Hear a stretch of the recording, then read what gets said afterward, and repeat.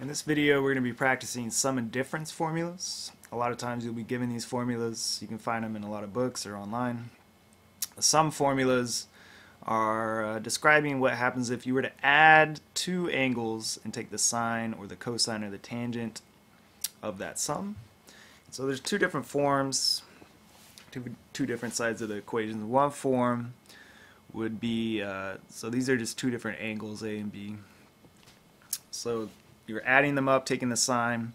That could be one form. They could also be expanded into this form on the right side, where you have the sine of the first angle times the cosine of the second angle, plus the cosine of the first angle times the sine of the second angle. The cosine sum formula is a little bit different. If we're adding two angles and taking the cosine, that would be equivalent to the difference, which is a little strange, but there it is. And so you're going to do cosine of the first angle times cosine of the second angle minus sine of the first angle times sine of the second angle. So a little bit different than the sine formula. And tangent's the most different of them all. We're going to have a quotient, a ratio here. Tangent of the first angle plus tangent of the second angle is going to be divided by the difference of 1 minus tangent of the first angle times tangent of the second angle. So you're going to evaluate these angles based on what function you're using, and you're going to simplify these equations. Similarly, we have difference formulas, which are similar but different. So here are your difference formulas. And again, you can look these up, or you can pause this video and write these down. I'm going to move on to doing some examples though. So how do we apply these formulas here? Let's say that we have angles that we can't just find the values of using our unit circle. For example, cosine of 75 degrees is not so easy to just look up on the unit circle, but we could use our special intervals and break this apart using either a sum or a difference. I'm going to use a sum. So I'm going to say that 75 degrees could be the sum of 45 and 30. So here I'm using my special intervals that I know values for in order to evaluate this one that doesn't necessarily have one right off the bat. Alright, so because I'm using cosine and because I'm using sum, I'm going to use my cosine sum formula, which says that I have to take cosine of the first angle times cosine of the second angle minus sine of our first angle times sine of our second angle. And now we can evaluate these because we can use our unit circle. Hopefully you already know the coordinates. Cosine of 45 is the x value, that's square root of 2 over 2. I'm going to multiply that by the cosine of 30, which is the x value of a 30-degree angle, square root of 3 over 2. Keep simplifying. Sine of 45 would be the y value of 45. That would be square root of 2 over 2. And sine of 30 would be the y value. That would be 1/2. So we multiply our fractions. Anytime we multiply radicals together, as long as they have the same index, they're both square roots, we can multiply them together under one radical. So 2 times 3 would be the square root of 6. 2 times 2 on the bottom would be 4. Now we have the square root of 2 times 1, that's just square root of 2. And 2 times 2 on the bottom, that's 4. Because these two fractions have a common denominator, I can rewrite the numerators with just one denominator, and that would be my final simplified form, as long as we kept it in ratio form. If we wanted to convert it to a decimal, you could. I'm going to leave it in this form though. Alright, so cosine of 75 degrees on your calculator would be a decimal value equivalent to this ratio. Alright, let's do another example. This time I'm going to work a different way.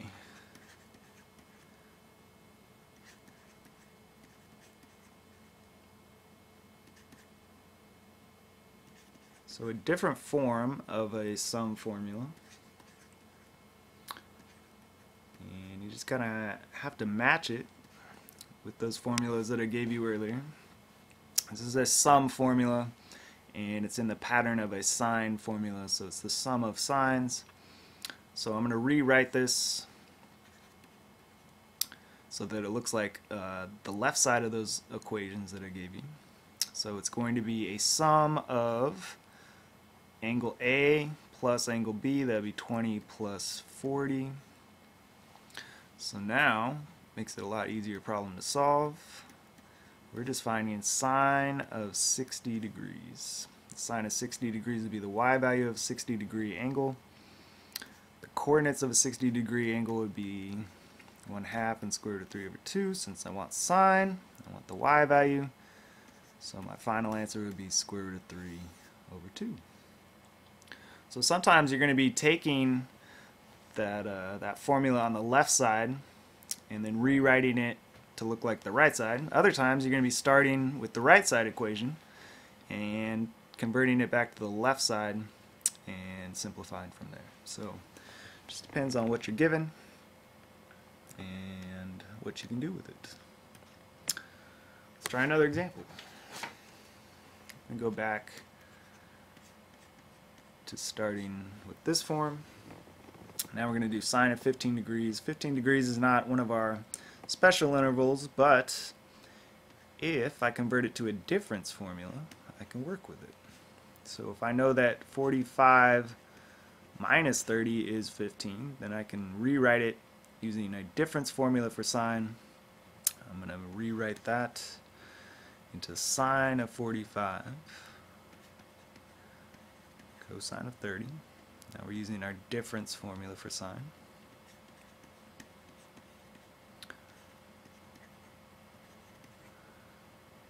And if we simplify this, sine of 45 is square root of 2 over 2. Cosine of 30 is square root of 3 over 2. Cosine of 45, again, square root of 2 over 2. Sine of 30, again, is 1/2. And so, simplifying again, we get square root of 6 over 4, square root of 2 over 4, and we rewrite it square root of 6 minus the square root of 2, all over 4. So when you're using these sum and difference formulas, you're going to get answers that are real similar looking every time, and that's just the nature of these formulas. Again, the sine of 15 would be a decimal value that would be equivalent to this ratio, and you can use your calculators to prove that. Alright, let's do one more here.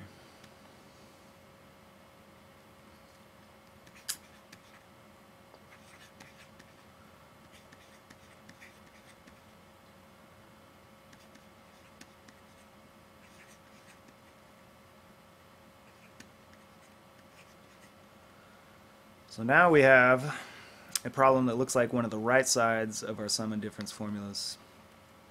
We know it's a sum formula, and this is in the pattern of our cosine, so it's a cosine sum. Sorry, that would be totally wrong. That's the trick.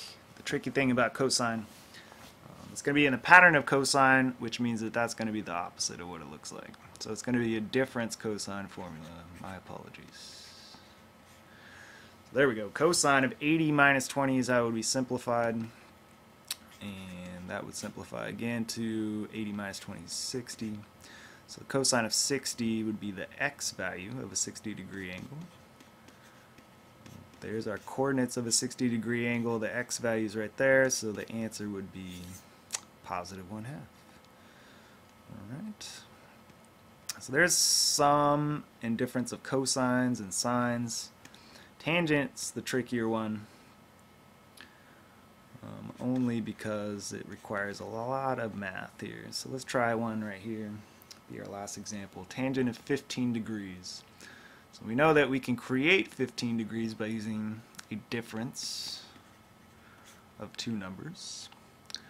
Let's try something different here. We did 45 minus 30 last time. There's also 60 minus 45. That would be another difference that would give us 15 degrees. So it doesn't really matter what you use, you're going to end up with the same answer. So we'll do tangent of 60 minus 45. So if I rewrite that as my difference of tangent formula, then I know I have to rewrite it as tan of 40, oops, sorry. tan of 60 minus tan of the second angle, 45, all over 1 plus the product of those two angles. So now we just simplified. Tangent of 60. Again, you got to kind of know your ratios for tangent. If you haven't memorized, it makes it a lot easier. I know that the tan of 60 is always going to be in the form of the square root of 3. Tan of 45 is always going to be 1. And then on the bottom, we got tan of 60, same value, square root of 3. We're going to multiply it this time by tan of 45, which is 1. Simplify a little bit more here. We got, I'm going to rewrite it just slightly here. So I'm going to rewrite my whole number first and then my irrational number. On the bottom I got 1 plus the square root of 3. And so here is one trick that you just have to recognize. In order to get rid of radicals on the bottom of a fraction, you have to use what's called rationalizing, but it could also be called using a conjugate. And conjugates look almost identical to the denominators, except for the positive or negative. It's always going to be the opposite of what it is in the denominator. So we're going to multiply top and bottom by this conjugate, and it should simplify for us. Let's see what happens here. Negative 1 times 1 is negative 1. Negative 1 times the negative square root of 3 is positive square root of 3. Positive square root of 3 times 1, another positive square root of 3. And square root of 3 times negative square root of 3 would be negative square root of 9, which would turn into negative 3. On the bottom, we're going to do the same thing. FOIL again. 1 times 1 is 1. 1 times the negative square root of 3 is negative square root of 3. Square root of 3 times 1 is square root of 3. And then another at square root of 3 times negative square root of 3 is negative square root of 9, which turns into negative 3. Keep simplifying a little bit more. On top, we have negative 1 minus 3, that's negative 4. And we have 2 square roots of 3. On the bottom, our middle terms cancel. That always happens when you use your conjugate. And we have 1 minus 3, which is negative 2. Just one more step here. We got two different fractions here. Both of these values on the numerator get this denominator, so I'm going to break it up. Negative 4 over negative 2 plus 2 square root of 3 over negative 2. And just simplify each fraction. That turns into, let's see, negative 4 divided by negative 2 is positive 2. And 2 divided by negative 2 is negative 1. So I'm going to change the sign here. We got a negative value. So it's 2 minus the square root of 3. So tangent takes a little bit longer to simplify, but as long as you're comfortable doing your math with radicals and fraction math, you should be able to get there. Alright. So that's sum and difference formulas. Using degrees, in the next video I'm going to do the same thing, but I'm going to use radians, but it's going to be the same process. So I'll see you in the next video.